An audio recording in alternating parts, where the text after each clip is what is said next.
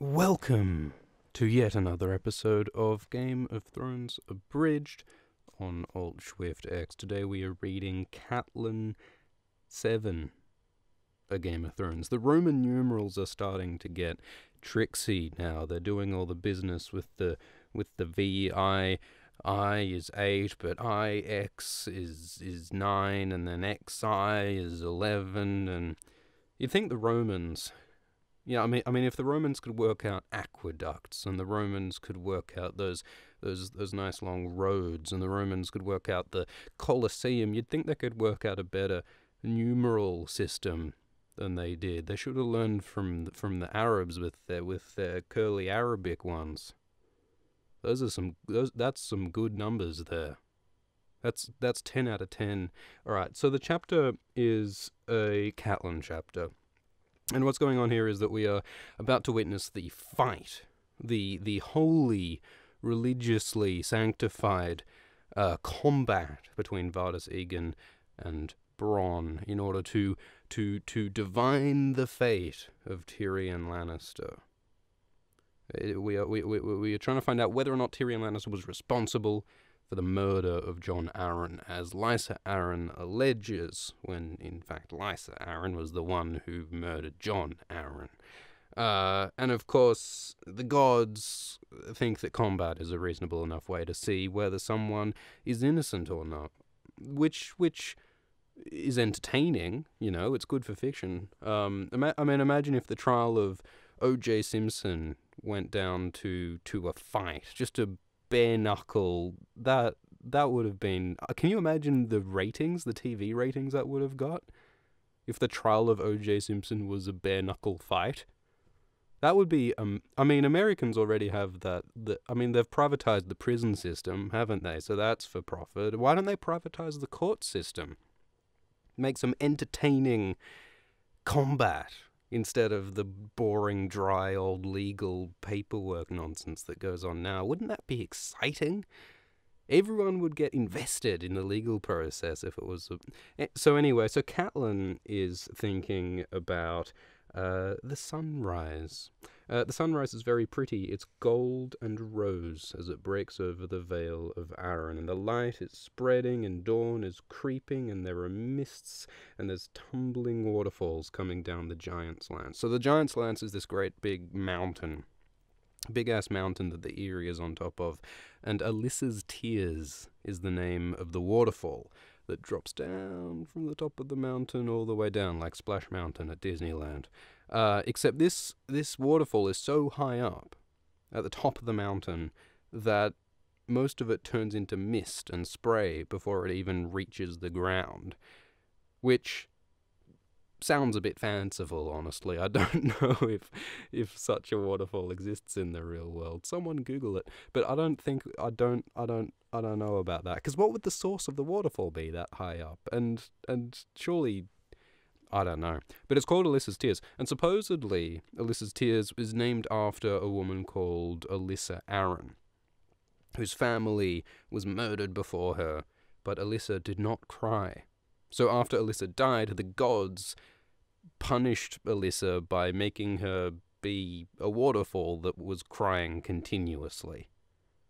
Which, again, is another odd story. I mean, it's kind of reminiscent of those sort of Greek weird punishment sort of things we were talking about. But, like, in this case, the woman's crime was not crying sufficiently, which is a bit of a head scratcher, that one. Is that even a crime, really? Is that... I mean, that's like the jaywalking of ancient Greek. Anyway, so Catelyn is watching the sunrise, and she reflects on Alyssa Arryn, and she... Alyssa Arryn, by the way, was supposedly she lived 6,000 years ago.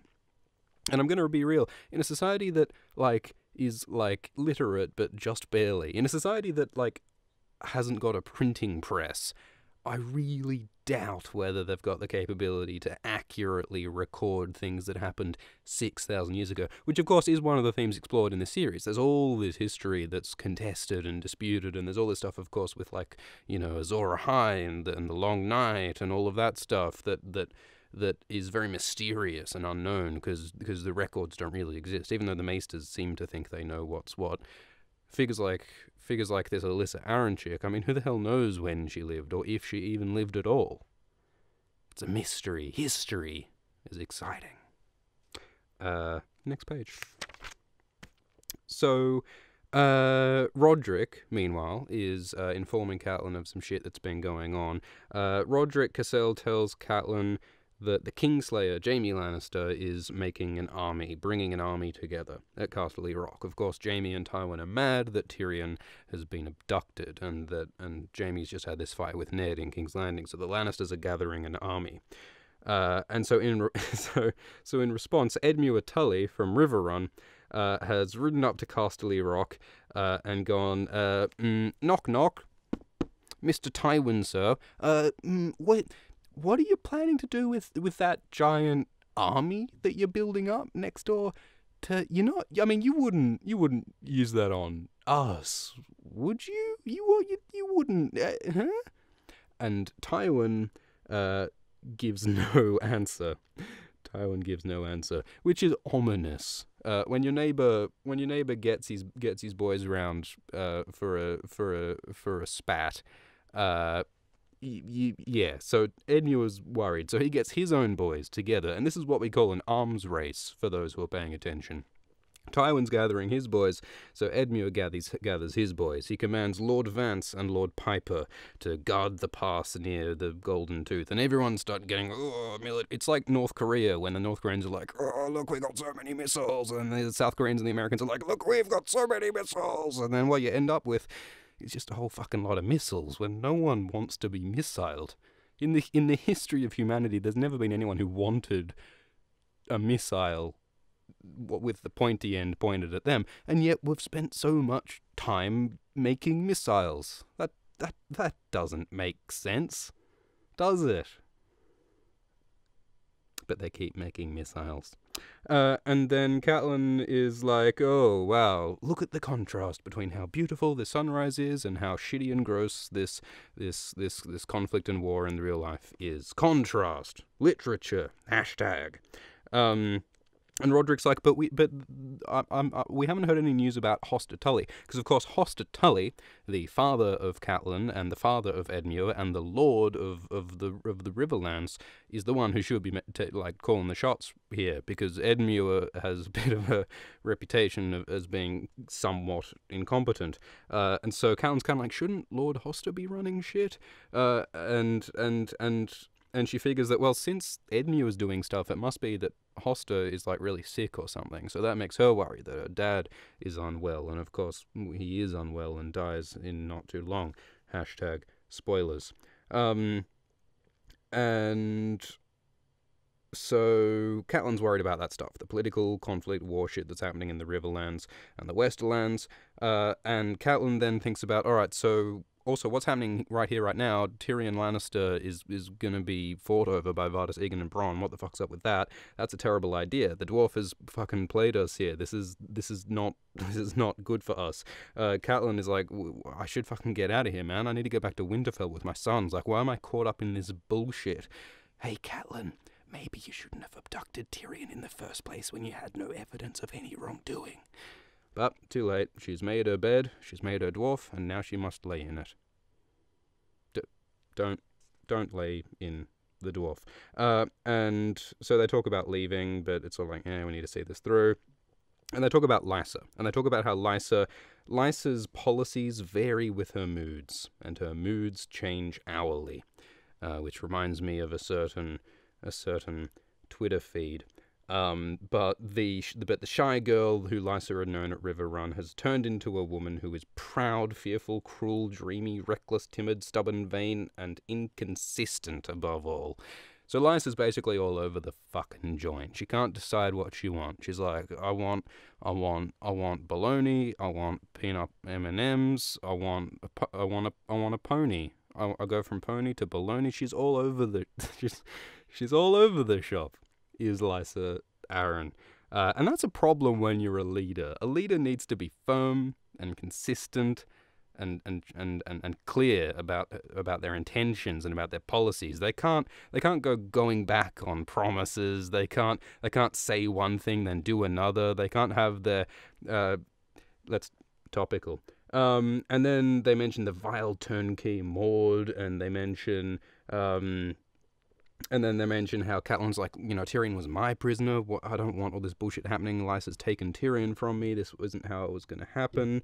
And then Brynden Tully, Catelyn's uncle, walks in and describes the show outside. There's a sort of a crowd gathering around the duel as a fool's festival, and Brynden does not have a lot of patience for fool's festivals. And Brynden is like, man, I want to get the fuck out of here. I need to get back to Riverrun, because, because Brynden is, of course, from the Riverlands, and his family, the Tullys, live in Riverrun. And since Tywin's getting antsy with all these missiles, all of his intercontinental ballistic missiles aimed at Riverrun, Brendan's like, I need to get home and protect the fucking pad, mate, from these rampaging lions. But apparently Lysa was like, no, Brynden, you can't go. You can't take any men with you. You can't do any of that shit. You belong here, guarding my gate, as Brynden has been doing for these last years. But Brendan's like, fuck that, man. I got to look after my pad, my joint.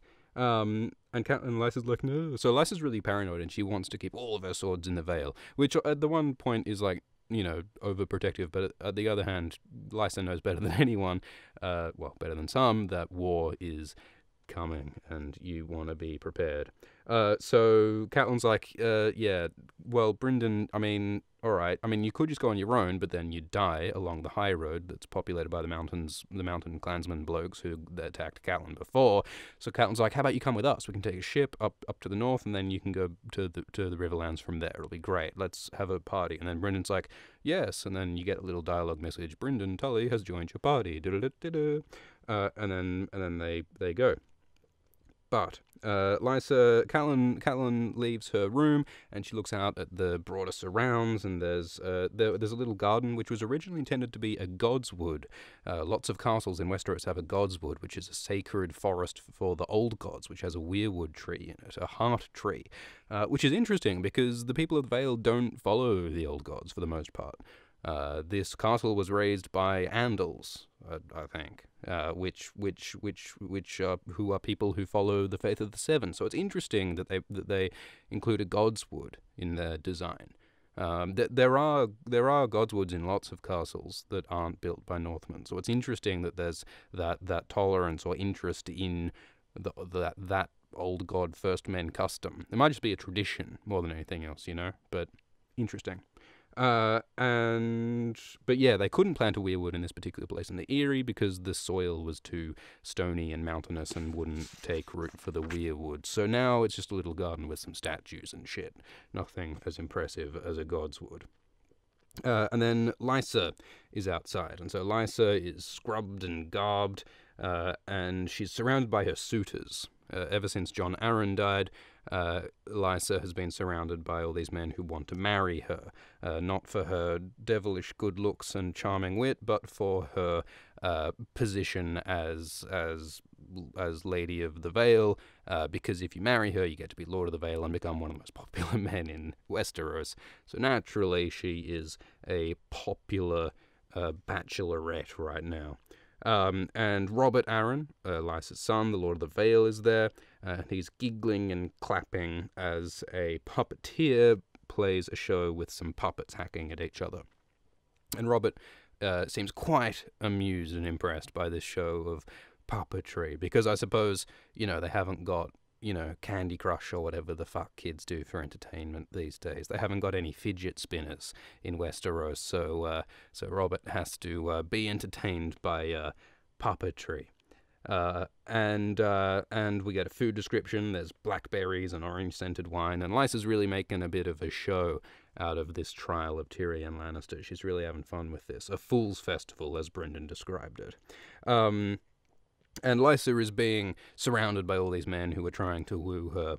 So Lord Hunter is telling her jokes, and Sir Lyn Corbray feeds Lysa a blackberry from the point of Lyn's dagger. Which there's this book called Tessa the D'Urbervilles, some old timey old period sort of thing or something, and there's this great scene where like the sort of bad seductor man in black, like his name is like Freddy Devil Boots, or like I'm the bad guy, but like the sexy bad guy is like trying to woo the protagonist Tess, and so they have this scene in like this garden where the bad seductive sexy man is feeding Tess a strawberry, like feeding it right into her mouth. And of course the strawberry is chosen as like one of the more phallic of fruits in the way it's described, of like the red, and like the fruit into her mouth is played in a very like the devil is giving her like this apple of like sexual, like that's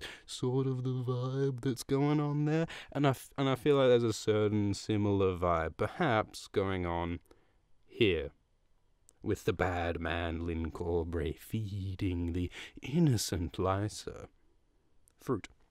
Except in this case, of course, Lysa Lynn Corbray is gay and probably not terribly interested in Lysa for her body, as Tess was, and also Lysa is hardly the innocent, victimless maiden that Tess was, given that Lysa literally just murdered her husband. So a different situation than that book, I suppose.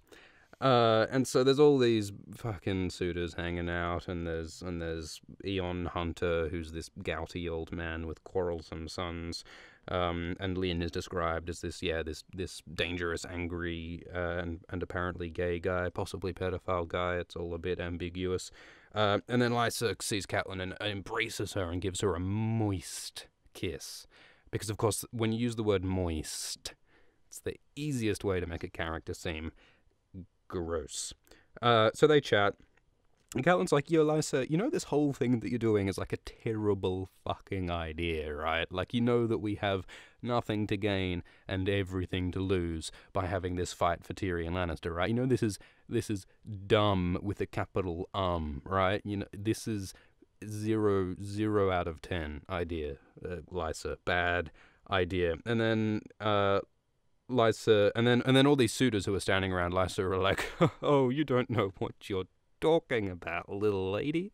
Let me explain. So this guy Morton Waywood says, oh, women understand little of these things. It's their uteruses wandering around inside their body and getting confused with the brain when the juices are in misalignment. All the four humours are out of whack, and so the women have no inclination for strategic military thinking. Because you see, Sir Vardis Egan is a knight, a trained, honourable, chivalrous knight, and Bronn is this ugly fucking, he's a coward, he's a sellsword, he's a lesser human, and so he couldn't possibly beat a knight, an anointed, trained knight. You are a woman, only a small girl, and know little of the ways of war, so I wouldn't expect you to understand this fighting thing.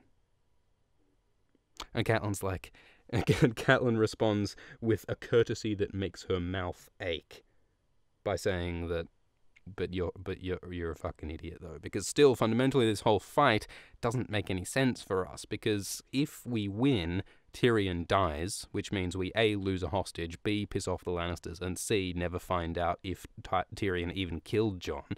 And if Tyrion wins, then Tyrion leaves, and we lose everything and still piss off the Lannisters and still don't find out if Tyrion did anything wrong. So this whole thing of doing this trial is a fucking terrible idea. We should just hunker down. We should just this is the opposite of what we should be doing. But the suitors aren't listening, and Lysa isn't listening, because they're all proud fools, basically. Well, Lysa is a murderer who's trying to cover up her own murder as well. And so they all just say a bunch of shit, and then Lysa settles it by saying, look, we have a very good reason for having this fight and for killing Tyrion Lannister. It's because my son, Lord Robert, said that he wanted to see Tyrion fly out the moon door. He wanted to see Tyrion die. A 6-year-old child wanted to see Tyrion die, and that's the reason why we're killing him. Conversation over. And then Catelyn goes, wow, we're fucked. And And Lysa, yeah, talks more about, oh, Tyrion killed Jon, when in actual case Lysa killed Jon. And then Roderick, quietly to the side, is like, Catelyn, is that even true? Did Tyrion kill Jon? And Catelyn's like, well, maybe not. Maybe it was Jon or Cersei, Jaime or Cersei. I believe that one of the Lannisters killed Jon. Which again is kind of like, I mean, I guess that there's this whole artifact of once you've invested time and effort into believing a certain thing, it's very hard to change your mind afterwards, right? So like once you've spent $500 on a do your own homeopathy kit, it's difficult to have your mind changed by. Anyway, so the point is that everything that's happening is terrible, and that they have no idea whether Tyrion is actually guilty of anything. And then the two puppet knights, they're doing the fight, and then one of the little puppet knights gets broken, and there's this fake blood effect, and Robert's like, "Wow, great, death." So that, of course, is like sort of an analogy for what's about to happen with the real fight. So the little puppet knights, the fake knights, have just simulated a death in the combat, and so Robert is delighted at the death. Robert's scary, that little powerful, empathyless boy. He hasn't been taught to care about the feelings of other people. He wants to execute someone for fun. Robert is a worry. And then Maester Coleman comes along, and he's been having a bit too much of the old drinker-ink, apparently, because he spills some beans. Some high-value beans are spilled by Coleman. He reveals that before Jon was killed, Jon Arryn was planning to foster young Robert Arryn, his son, to Dragonstone with Stannis Baratheon. And there's a bit of confusion but Catelyn's like, oh no, I thought they were actually going to Castle Rock. And then they're interrupted before they can finish it. And there's actually a small secret sort of revealed here, that there seems to be a bit of different people believe different things about where little Robert Arryn was going to be fostered. And the point of this, seemingly, there are different opinions, but the point of this is that part of the reason why Littlefinger was able to convince Lysa to murder Jon Arryn was because Jon Arryn was planning to foster Robert to Stannis at Dragonstone. And of course, Lysa, being a very overprotective mother, did not want to let go of Robert. And of course, with Littlefinger whispering into her ear like Grimmer Wormtongue, Littlefinger could easily have convinced Lysa that this was part of a plan to separate Lysa from Robert permanently, or that Robert might be in some kind of danger, or that, Jon might not care about his son, or some kind of whispery, secretive, slimy words were poured into Lysa's ear, like the poison into Hamlet's father's ear, and that caused Lysa to agree to murder Jon Arryn, so that she could keep her beloved Robert son with her. That might have been part of it, but it's unknown, unconfirmed, and Lysa dies with that particular secret.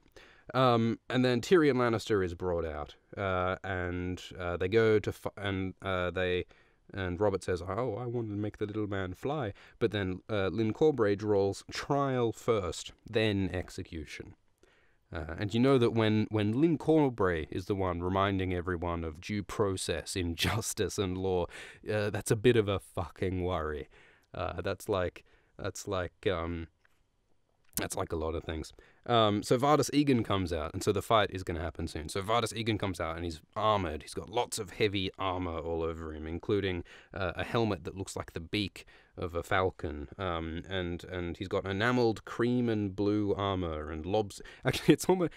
I think George Martin has snuck another food description into this chapter, actually, because the armor is cream and blue, and the skirt is lobstered metal, and the helmet has falcon's wings on it. And I'm sure falcon's wings would taste good if you prepared them right. So I think there's actually a recipe hidden inside here. And if you cooked that recipe, that would unlock the secrets of the Winds of Winter.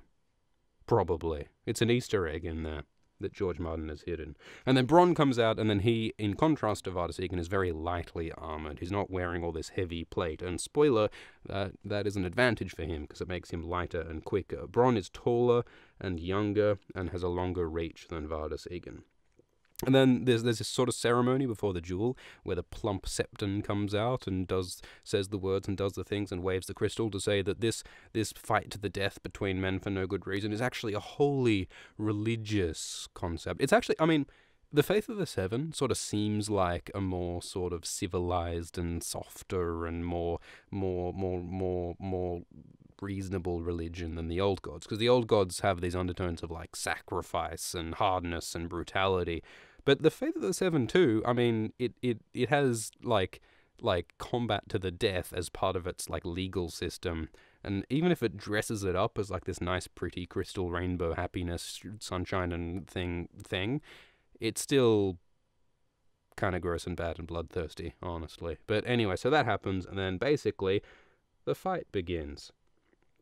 And Vardis, well, not yet, because we need some more description. So Vardis Egan has a sword, a pretty engraved special weshel sword, which was originally the sword of Jon Arryn. Lysa Arryn made it for Jon Arryn, or had it made at King's Landing.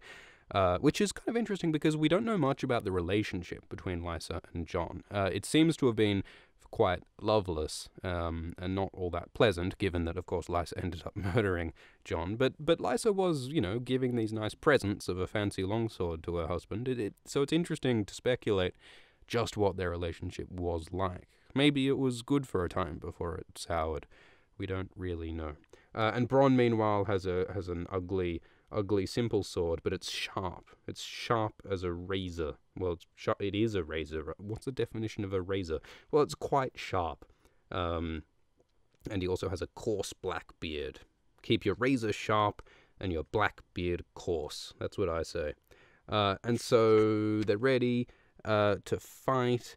And they keep making these comments about how Vardis Egan looks a bit uncomfortable using Jon Arryn's sword instead of his own sword, and Vardis Egan seems a bit weighed down by his armor. George Martin always gives you hints of the twist conclusion to come, and in this case we're getting lots of hints that Vardis Egan might be at a disadvantage against Bronn. And then Robert Arryn says, go, go, go, and they begin to fight. So Vardis Egan goes on the attack, and he's swinging and swaying and flinging, and then Bronn keeps like leaping back and dancing away. There's always a lot of dancing in George Martin's combat descriptions. And while this fight happens, Catelyn reminisces on another fight that happened at Riverrun many years ago, the fight between Brandon Stark and Peter Baelish, Littlefinger. So, of course, for those, you probably all know the story, but way back when, Catelyn Stark was betrothed, was going to marry Brandon Stark. Brandon Stark, the brother of Eddard and Benjen and Lyanna.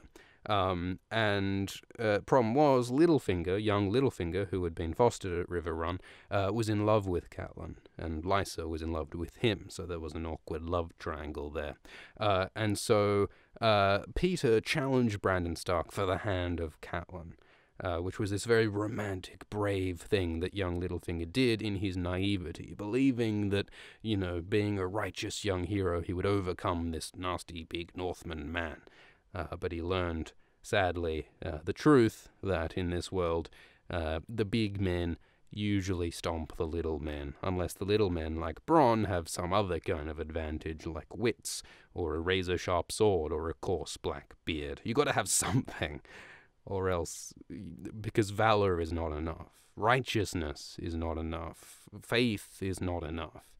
You need something real and pragmatic, of utility, to succeed in the Game of Thrones. So yeah, spoiler, Littlefinger lost that duel. But Catelyn didn't end up marrying Brandon, of course. Brandon ended up killed by the Mad King, and Catelyn ended up marrying Ned Stark, so go figure.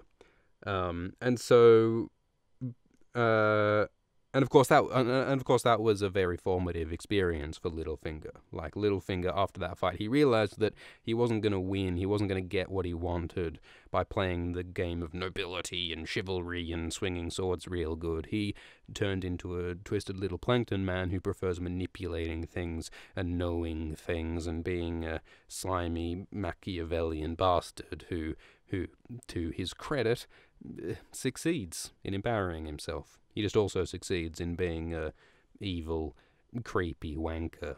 So there's that.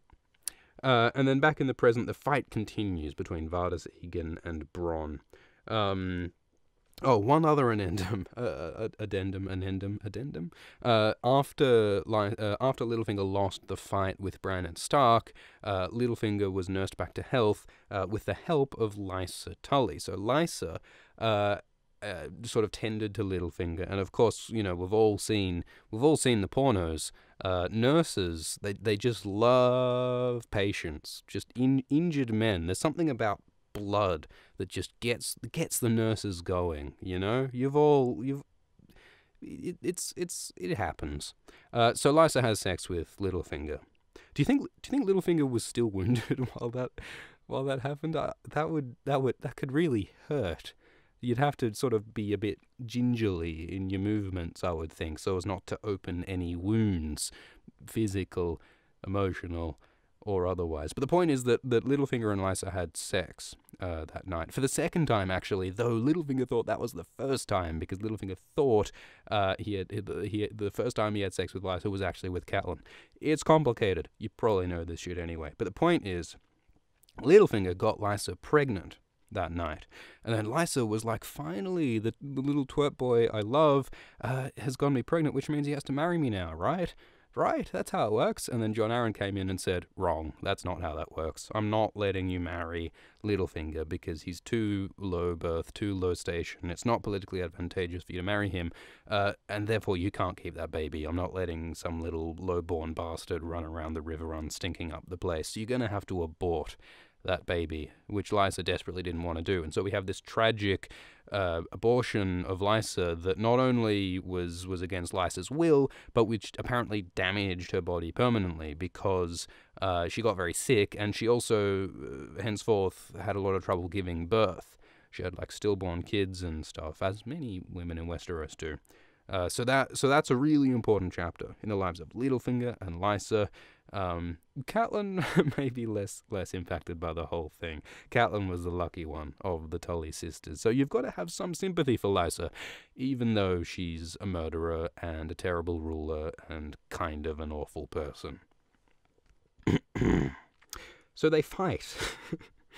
They fight. Vardis Egan and Bronn fights. There's blows, there's scrambling, there's coming hard. Oh my, that sounds like Littlefinger and Lysa again. So there's all that happening, and then they're fighting around the statue. There's a statue of Alyssa Arryn, the ancient Alyssa Arryn, the weeping woman. There's a statue of her in the garden, and Vardis and Bronn are fighting around the statue. And Bronn's sort of being a pussy and sort of getting back and like dodging all the blows because he's trying to tire out Vardis Egan. Meanwhile, all the lords of the Vale are just standing around watching this fight, making wry jests and refilling their wine cups. These motherfuckers are fighting for their lives down here, and these fuckers are just sitting there like fucking Roman emperors watching the fucking peons fight for their amusement, like the motherfuckers in Wall-E, like those fat motherfuckers who sit there playing Wii tennis all day on the spaceship because the deaths of men are nothing but entertainment once you reach a certain social class. Maybe not like the people in Wall-E. Anyway, so that's happening, and then there's more dancing and there's more fighting, and then there's a crunch because Bronn successfully delivers a blow on Vardis Egan that hurts him quite badly, and it's a steel song. George Martin loves describing fights as songs, and he actually wrote a book about like a rock and roll ghost story thing. George Martin's quite into music and writing music lyrics, though I don't know if he plays any instruments or anything. Writers all want to be rock and roll stars. Everyone wants to be rock and roll stars. Anyway, so they're fighting, and then Roderick offers some insightful commentary to Catelyn. Roderick says, Vardis is hurt, and Catelyn's like, I can very well fucking see that with my peepholes, mate, because Vardis is swimming in his own gizzards at this point. He's not quite swimming in gizzards, but he's He's bloody and red, and he's injured. And they're fighting, and then Lysa, who is an idiot, I guess, is like, Vardas, you can finish him off now. I think it's time to end this fight. You better kill Bronn, while Vardas is fucking losing lifeblood to Bronn because Bronn's beating him. And then Vardas makes a last desperate blow and swings his arms to chop Bronn's fucking head off. Bronn dodges and manages to push the statue of the Weeping Woman, Alyssa Arryn.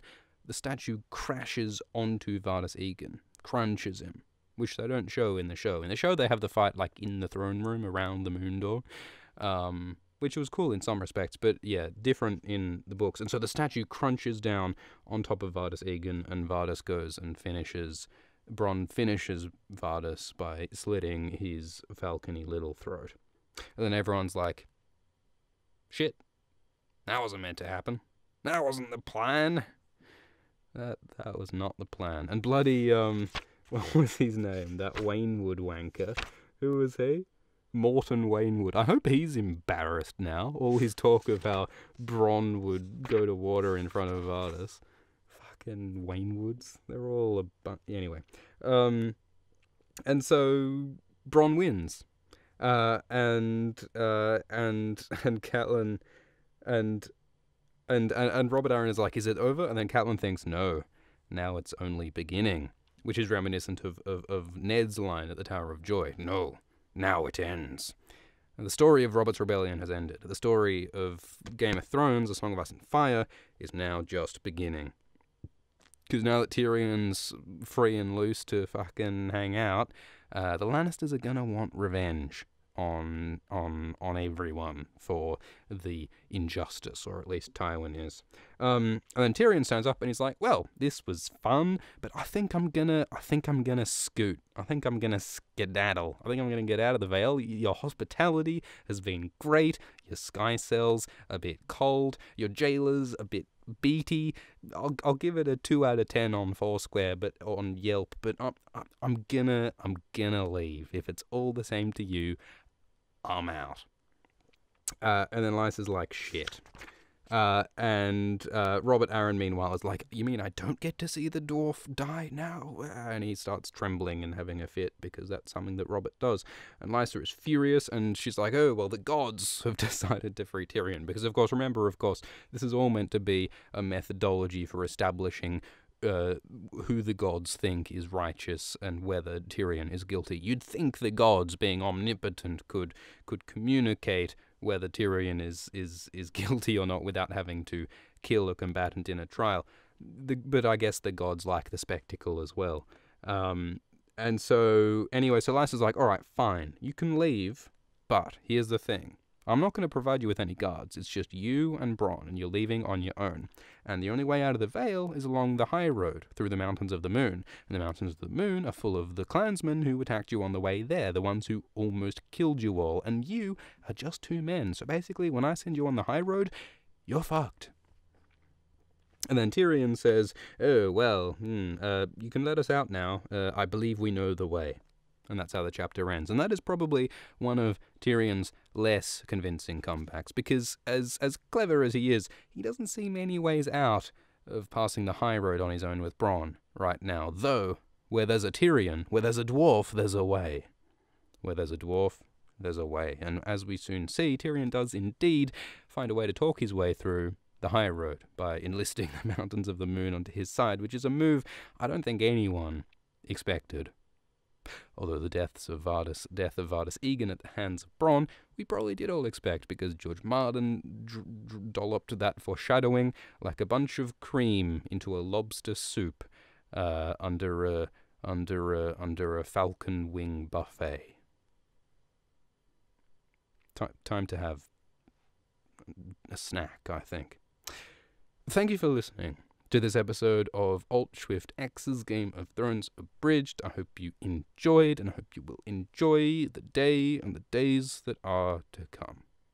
Cheers.